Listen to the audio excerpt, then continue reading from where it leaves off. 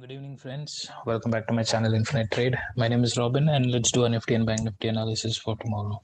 So today we saw both Nifty and Bank Nifty opening with a huge gap down, and uh, was not actually clearly trending downside. It created some volatility that usually happens when market opens with a huge gap down.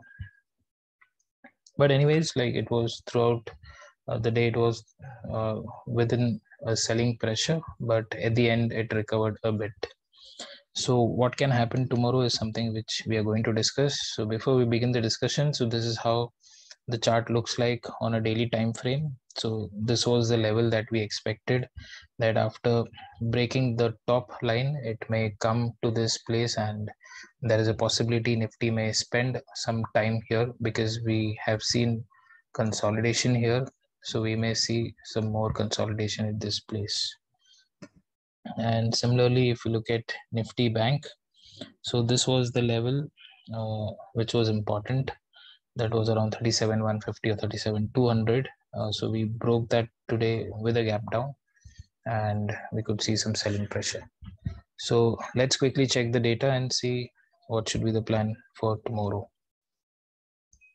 So firstly, if I continue to be bearish, they have closed some more long positions in future and added some short positions. Okay, but these short positions aren't that aggressive.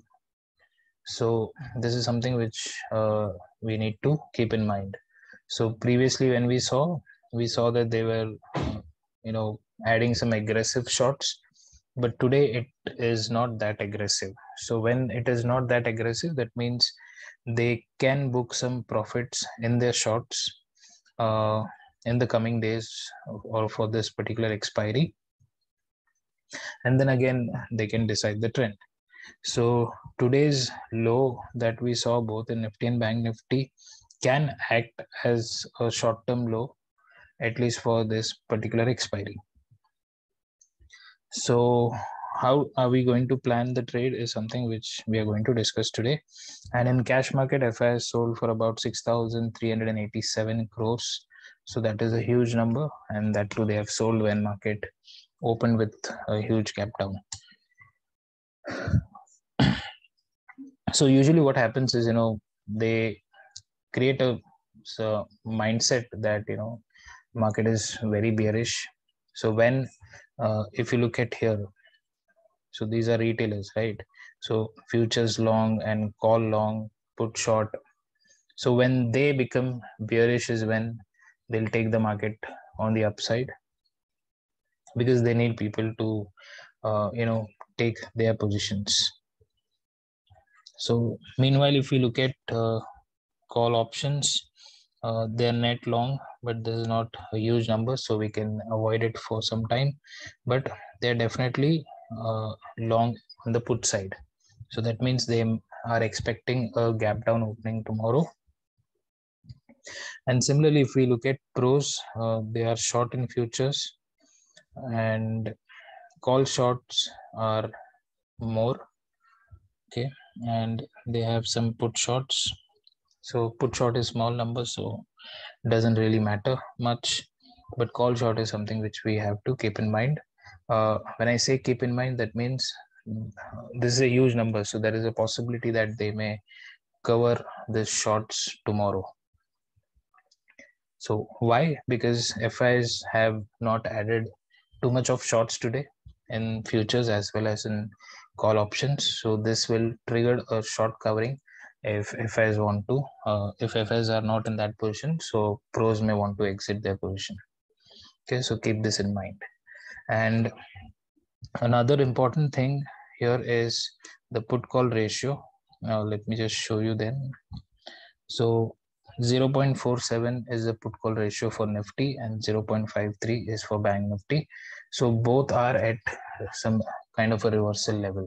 So tomorrow, if market opens gap down and within the low of both Nifty and Bank Nifty today, so if it doesn't breach the low, or just in case one of the indices may breach the low, just to create some confusion, So there is a high chance that we may see an inside candle or maybe some sort of a recovery. So the opening and where the market will go is something we'll check on the charts directly. So right now, what are the things that we have to keep in mind? FIs are not aggressive at this place. Okay, this is something which we'll have to keep in mind. So they are not selling anything aggressively, neither the call option nor the index future. And so our main focus is FIs. So that's the reason why I'm telling you to keep this in mind. So they are not aggressive at this place. And secondly, we saw that the put call ratio for both Nifty and Bank Nifty are at reversal levels. Okay, so these are the 2 points that we'll keep in mind. Cool. So now let's jump to our charts and see what should be the plan for tomorrow. Okay, so let's discuss Bank Nifty first, since I have it open here. Let me move on to my normal time frame. Okay, so this is the demand zone that we were talking about, if you remember yesterday. So market created some volatility here, and finally it gave a false breakout and immediately recovered from this area. Okay, and now if you see, they have closed just above that demand level. So here what we'll plan is, if at all Bank Nifty crosses this area, so what is the high? Let's check that. So let's consider 36,900. Okay, so tomorrow if Bank Nifty opens say within this place, okay, this is a danger zone, 36,700. So below 36,700 we will wait for a price action, something like this, and then we'll plan a put for a target of this, the PDL around 36,500. Okay, but just in case if it opens above 36,700 and within 36,800, 900 or the today's close price, and if at all it breaches 36,900, we are definitely going to buy a call. What will be the target? Let's quickly check that. So the target is going to be around 37,250 to 300. Okay, so this blue line, so this will be a target for the call option. So it's a beautiful entry. We'll at least be able to catch about 300 points.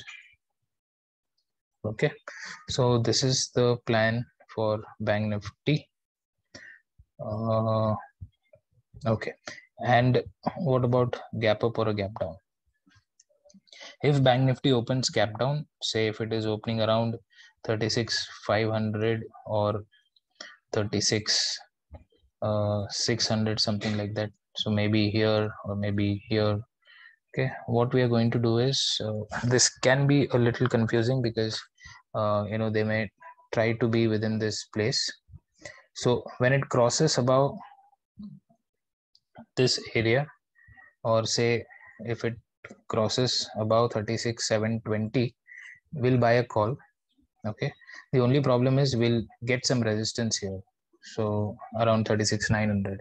So maybe you can book some here and you can wait with the rest of the lots to see if it travels higher, because there are high chances that in case of a gap down, definitely it will be sideways a little, so that pros are able to exit their call shots. Okay, so once the call shots are exited, then the market can go higher. Okay, so keep this in mind in case of a gap up. Any gap up, in case of a gap down, so any gap up opening, say if it opens around 36,900, we'll wait for this dip and we'll see if it reverses and breaks the high again. We are again going to buy a call. Target remains the same, 37,250 to 300. And in case of a gap up around 37,000, then the market can remain sideways, so we'll avoid that. Okay, so this is the plan for Bank Nifty. Let's quickly check Nifty as well. So Nifty opened below our demand zone, so that's the only reason why it couldn't recover properly, because yesterday we expected that Nifty may show a recovery, but it did not show because it opened right below the demand zone. And right now this place acts as a resistance, so above this high. So if it opens here and if it crosses this place, what is that level? 17,200. Okay, so above 17,200, so flat opening. Okay, flat opening, and if it crosses 17,200, we are going to buy a call option. Our immediate target is going to be somewhere close to 17,350 will be our target. Okay, somewhere here, because it will try to come above this and it may then face a resistance here, so we'll book around 17,350. And in case of gap down opening, so this is the level which we discussed, right? I told you that if it breaks 17,400, we'll see a fall until 17,100, and that's what it did today. It recovered from this place.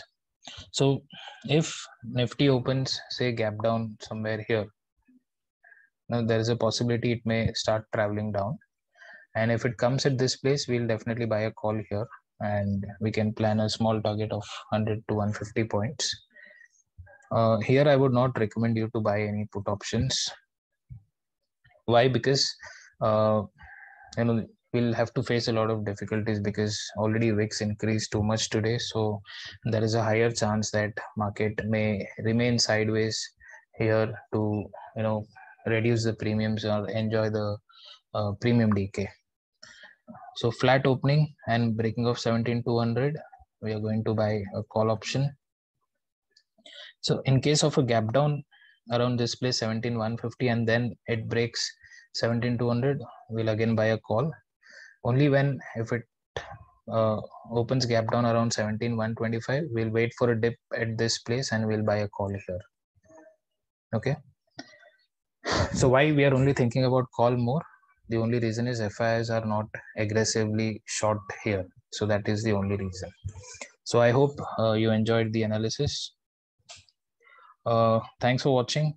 Please do share and subscribe the channel, spread it to your friends. We are soon coming with an algo. So I've already updated on my Telegram channel about the algo. It is almost over, and right now we are kind of developing a front end so that the other subscribers can use it. So right now it is only in such a stage that I can use it for myself, and there are a lot of updates that I'm going to give about the algo in the coming days. So let me see if I can record a video maybe tomorrow or day after. I'll keep you guys posted about it. Thanks for watching. Let's meet on another video. Till then, take care. Bye bye.